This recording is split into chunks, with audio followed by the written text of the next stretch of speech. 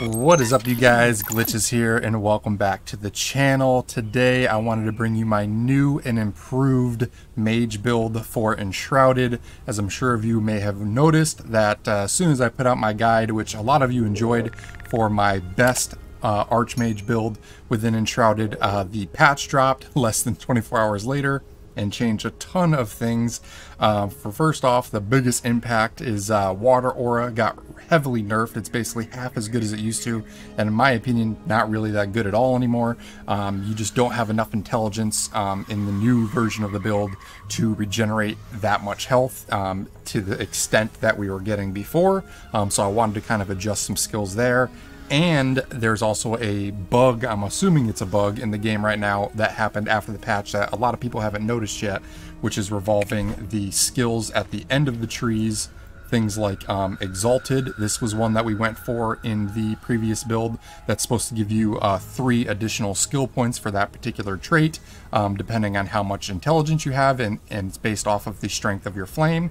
Well, for whatever reason, even though a maxed out altar at level 6 should be giving you 3, it's only giving you 2 right now, so I put in a bug report for that, but who knows how long that's going to be fixed. But that's another big nerf to the build, so I wanted to shift a bunch of things around. I came up with a really good combination that honestly I'm actually enjoying a lot more, and it has just as good, if not better, survivability, and you can still pretty much one-shot everything in the game. So without any further ado, let's jump into it, and I want to show it off to you guys. So first things first, let's go to the equipment.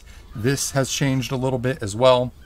Right out the gate for the helmet, we're still going to be using the Elder Hat. This will give us plus 15% magical critical strike chance, as well as 12% critical strike damage.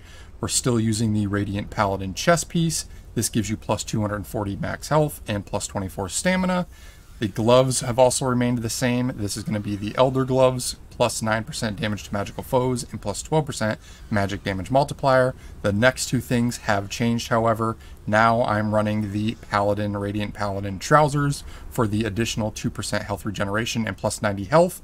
This will help balance out the difference that we're losing from not having water aura anymore, as well as a few other things. And also the Radiant Paladin boots will give us plus 4 more health regeneration, plus a nice health regeneration delay buff as well.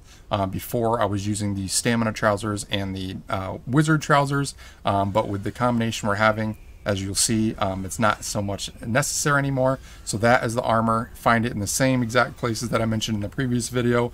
You can pretty much get it from any gold innate chest, but the quickest farm that I've found is by throwing an altar down right outside the southernmost sun temple and farming the coffin in the basement. I'm sure there's been plenty of videos you guys have watched on how to farm that, but just set one up right outside where I'm standing here and just jump in through that little door there, and you can farm every single piece for all 3 major endgame sets from there. Might take about an hour or so, but that's how you get it.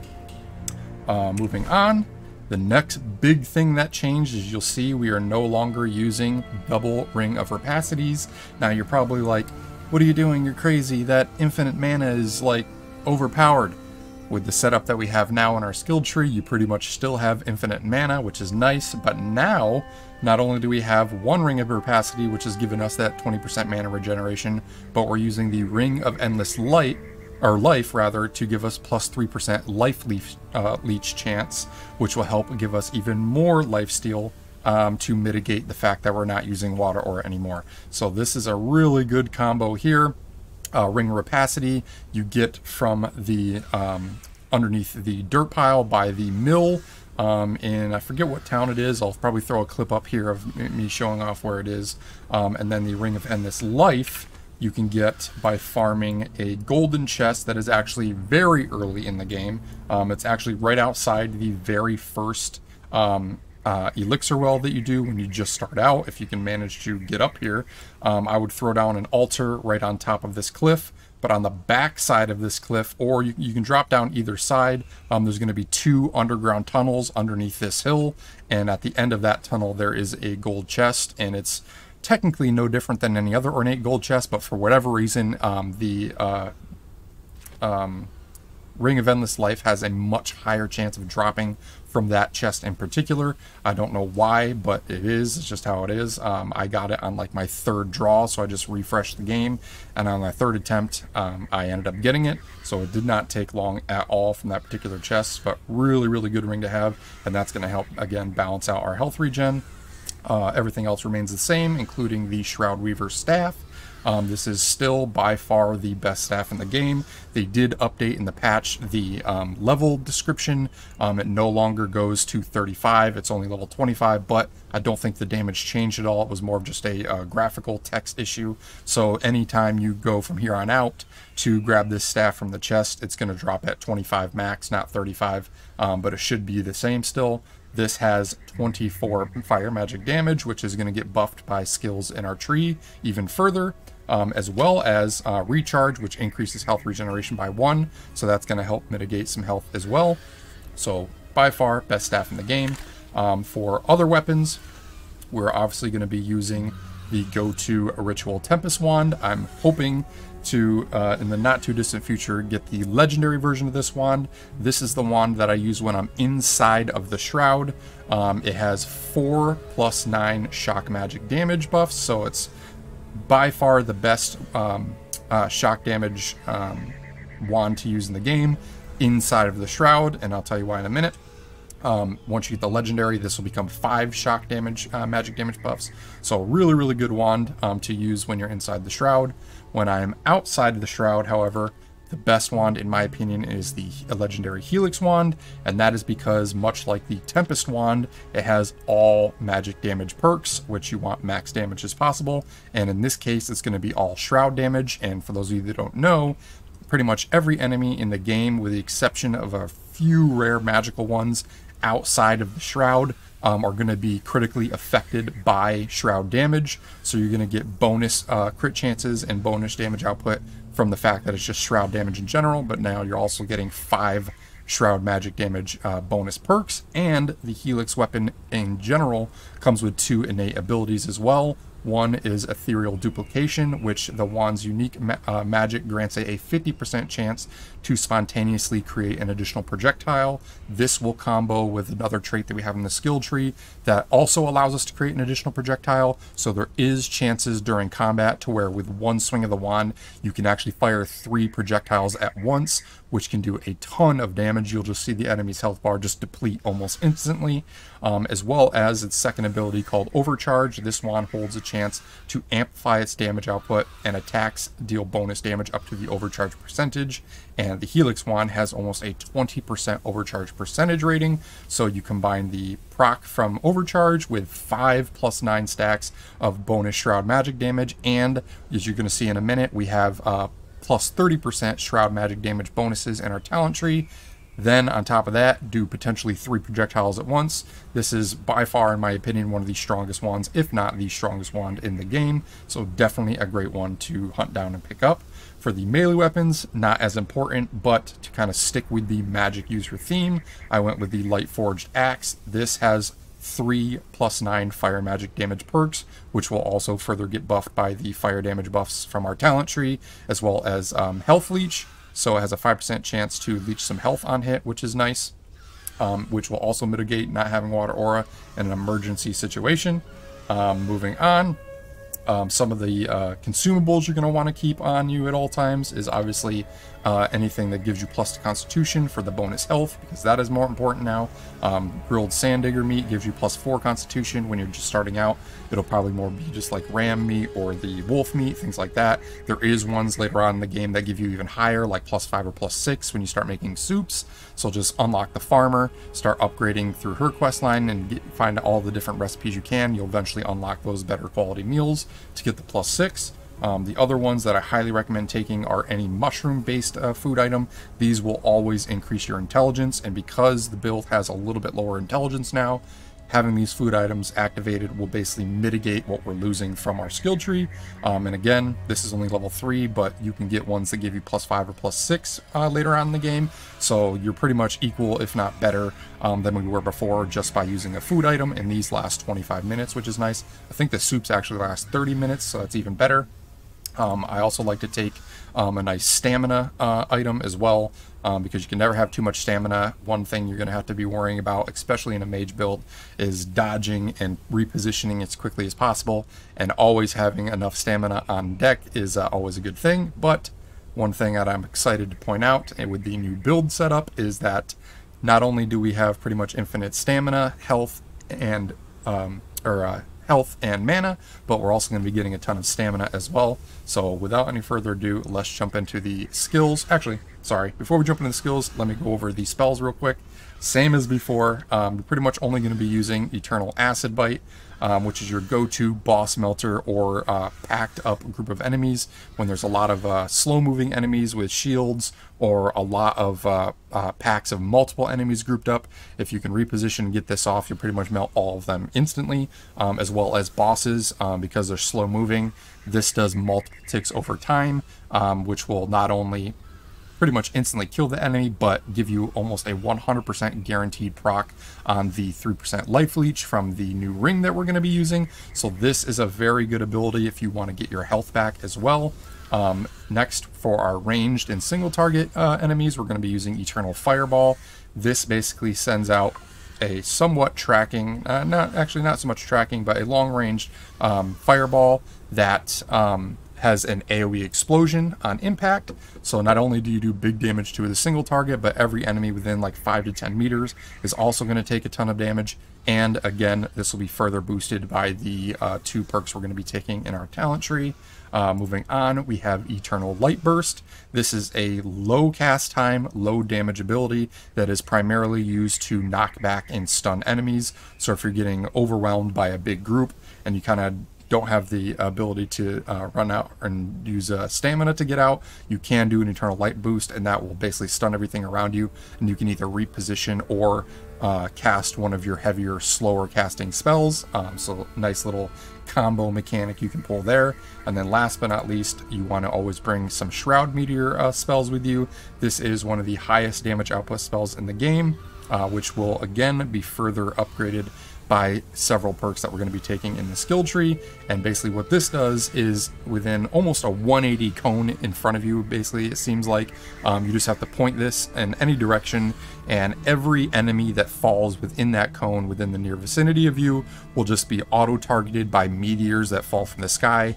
Not only do they create craters in the ground, and sometimes bigger bosses that get hit by this can actually get stuck in the ground, so you can kind of stagger lock them, but it does do a ton of AoE damage. So really, really handy to take a bunch of those.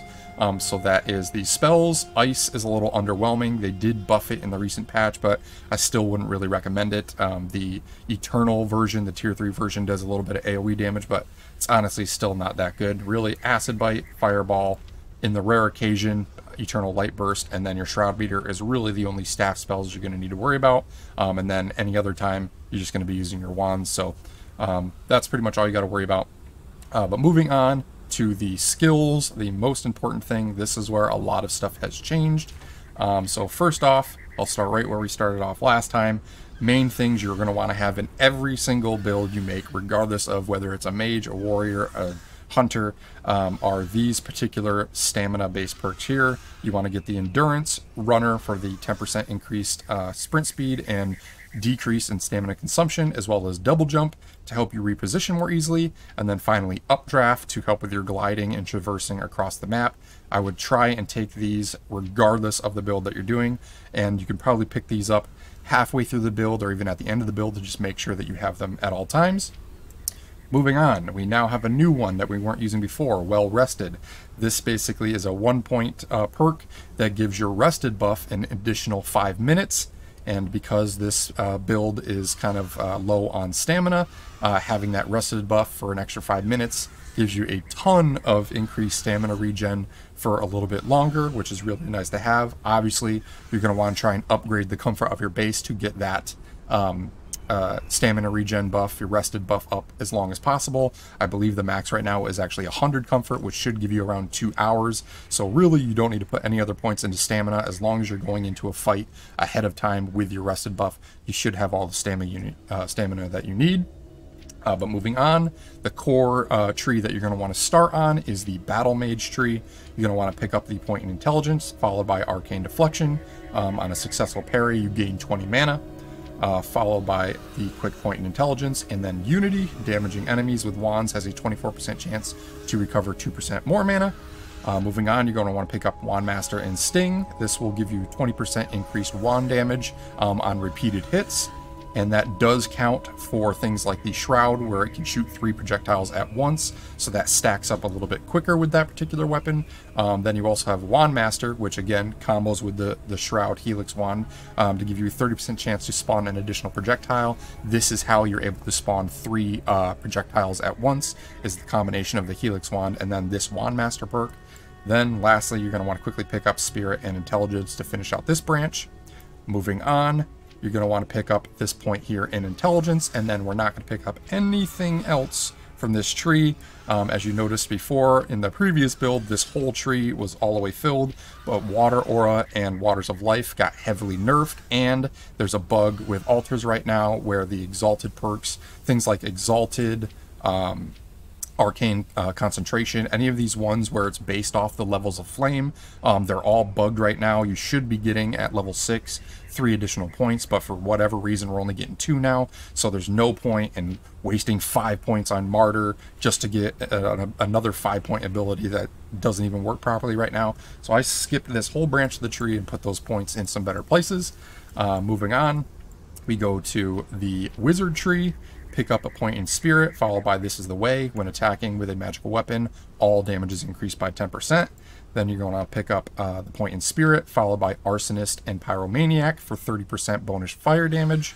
Once you get that fire damage, you're probably going to want to pick up this point in Intelligence, followed by Wizard. When attacking with a magical weapon, your critical hit chance is increased by 10%. We want to get as much magical critical hit chance as possible, because not only will that proc things like your stuns, but also your mass destruction chain hits, which is the next 2 abilities we're going to get. Chain hit on a critical hit with a magical weapon, the attack will automatically hit a second enemy within 15 meters for 5 shock damage per intelligence, and we're at 13 intelligence now instead of the 17 before, but with a few other things that we're going to be getting in another part of the tree, it's going to make up for that. And then Mass Destruction kind of just builds on that, where a critical attack with a magic weapon will now hit all enemies within a 20 meter radius instead of 15 of the target for 2 shock damage per intelligence. So you're going to be getting basically 7 shock damage per intelligence that you have in a 20 meter radius every time that you crit with a spell, which with this particular build is like every other hit, so really, really nice there.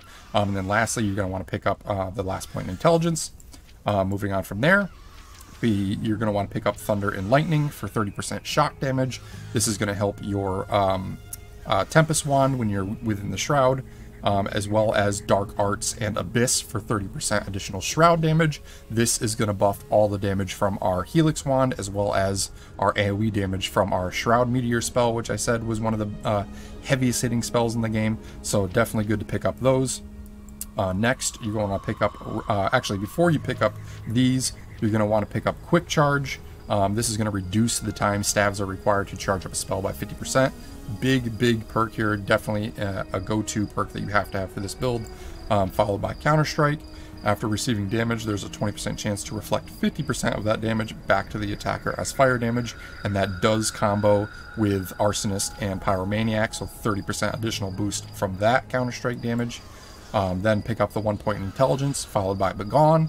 This isn't too important. It basically substitutes your unarmed attack if your melee weapon breaks for whatever reason with a magical powered punch that can stun and knock back enemies. So not too crazy, you won't use it that often, but it basically you need it to get the next 2.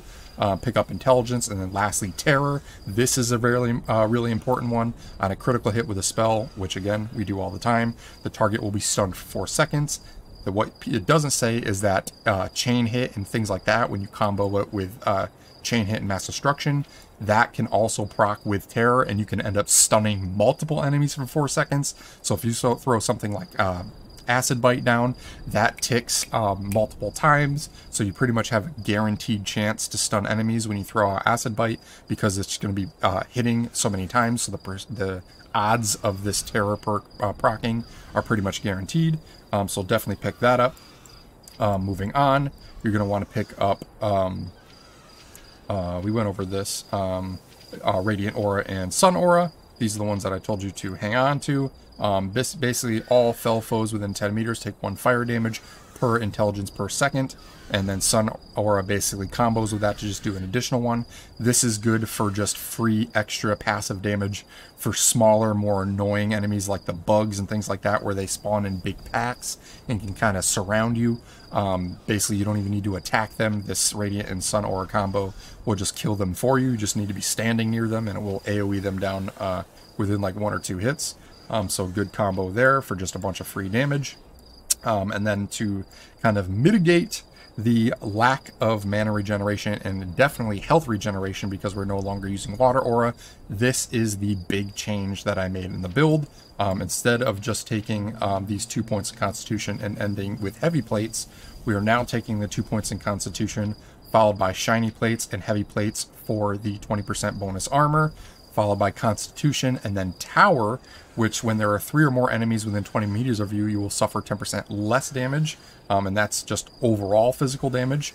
So really, the only time you're going to be taking damage is by close combat enemies, so it's most likely going to be physical damage that you're going to be taking, so this is the one to go with. And then the next thing, we have Evasion Attack, kind of a throwaway perk, but we're doing this to get to these next ones. When equipped with a melee weapon, you can perform an evade attack which dashes towards the enemy and deals more damage. So you do get a little bit of a melee perk. We're not really going to be using our melee weapon that much, but this you need to get to these next ones. Next, we have Battle Heal. When dealing critical damage with a melee weapon, again, not a big deal. Heal for 5% of your maximum health. So in an emergency situation, technically, yes, you can bring out your axe and potentially get some health back, but honestly, you're not going to need it, because with these final perks here, these are blue, not red. Pick up the Point in Spirit for a little bit more mana, but then we have Bloodletting. When scoring a critical hit with a magical weapon, there's a 50% chance to spawn 2 health, mana, or stamina orbs, and then gathering the orb replenishes 10% of their respective resource. So basically, with the amount of crit chance that we have with our spells, these orbs are constantly going to be spawning, and anytime you have a big pack of enemies, you're going to notice it starts off like a snowball. Once one enemy drops, these little orbs are going to spawn, and you're going to be getting free health regen and mana regen that's actually going to be instant when you pick it up, and faster than if you were waiting for the Water Aura to proc, because that is like a regeneration over time, which you would have had to wait for. With these orbs, the second you pick them up, it just instantly gives you 10% of that respective resource automatically. So you'll be like at half health, quickly pick up 1 or 2 of these health orbs, and your just health bar is going to instantly go to max instead of waiting for it to recharge. It's going to be basically a faster mana, health, and stamina recharge than Water Aura was doing. So I like it even more, in my opinion. Then we're going to be taking Life Burst. When killing an enemy with a magical weapon, all players, including yourself, within 15 meters of the target, gain health equal to 3 times your intelligence. So we have 13 intelligence, could be 20 plus with food items. So anytime that you kill an enemy, you're going to be getting additional health there, which is really nice. And then lastly, we have Blood Magic. This is going to be the key perk that's going to kind of mitigate not having double rings of rapacity for that mana regen. When your mana drops below 20%, you instantly restore 20% of your max mana at the cost of 1 health per mana. This will stop at 1 health. So basically anytime, and I can demonstrate this here, if we just start spamming spells, once we get down below 20%, you're going to notice, whoops, that a big chunk of our mana just instantly appears. And we have next to no time that we have to wait to spam another fireball. So you can just sit here and just keep spamming them, and as long as you've got enough, that little bit of a burst gives you enough mana to cover anything. And so it's not going to be super quick, instant amount, but you hit so hard that by the time you get 2 to 3 spells off, pretty much every enemy around you should already be dead. So you don't need necessarily that full amount. And that's not taking into consideration, that's just your instant boost. That's not taking into consideration the orbs that you're going to be picking up, which will also instantly recover your mana and health. So I started out right outside the Sun Temple, which you can group up a ton of enemies. I wanted to do a quick demonstration to show you how many of these orbs you can proc and spawn at any given point and see how easily it is to grab them and regenerate your health and stuff. So let's jump into here and show a little bit of the combat. And you can still one-hit even the strongest bosses, like this guy, for example. Still do enough damage to one-hit him with just one spell. Only now we do less damage because we have the extra bonus armor, but we also have all of these glowing orbs that just instantly respawn our health, respawn our mana, respawn our stamina, and it just goes forever. Being hit there procs, we get an AoE stun, all of these orbs, and now before it was like 35 health that you were getting per like little health kill. See, so we just drop here. Instantly get our health back. We picked up that health orb and it was just instant. There's some more mana. There's some more health. Got another guy here.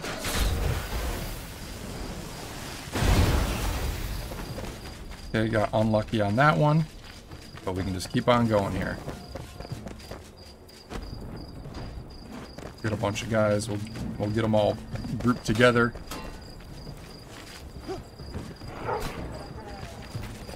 It's okay that we take a little bit of damage.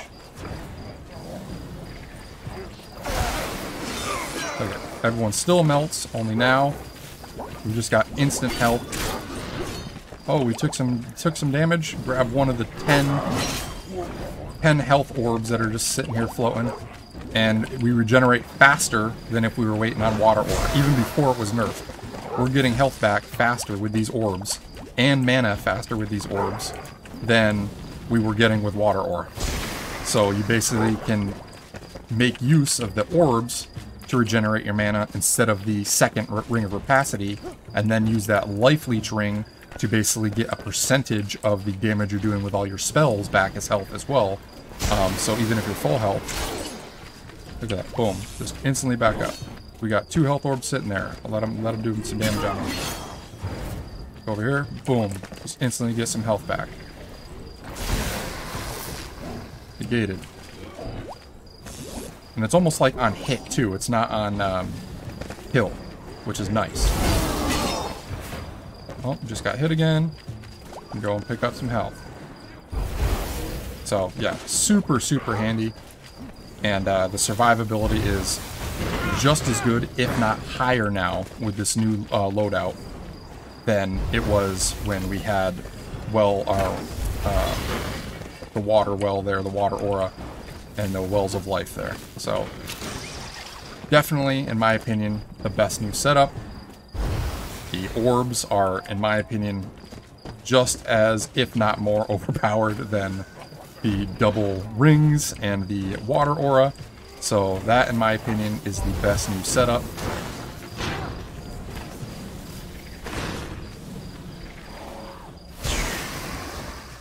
I don't know why that didn't hit. Oh, there you go. Stun. Look at, see, just tons of orbs. And you just see our mana regenerating too. But what's great about that bloodletting perk with these orbs is we're not only getting mana regeneration now. These orbs, every time you get a kill, it's gonna, no matter what, spawn a health and a mana orb, but you're also potentially getting stamina orbs as well. So you're getting all 3 of your key attributes regenerated nearly instantly in the middle of combat, and it's not like you have to worry about getting hit, because if you don't need it and you walk over the orb, it's not going to pick it up. So they just sit there on the battlefield, and the second that you need it, you can just teleport over to it, pick it up, and you have all the regeneration that you need. So by far, in my opinion, the best new setup after the patch. Hope you guys enjoyed it, and yeah, I think this proves how good it is and how good the build can still be, even though they nerfed a bunch of things. The changes in armor, the changes in perks, definitely, if not made it even better, made up for the nerfs that happened in the patch with Water Aura. So yeah, if you enjoyed the video, if you found it helpful, be sure to smash that like button, comment down below. I appreciate all of you guys' feedback. But until the next one, hope everyone has a great day, and we'll see you all later.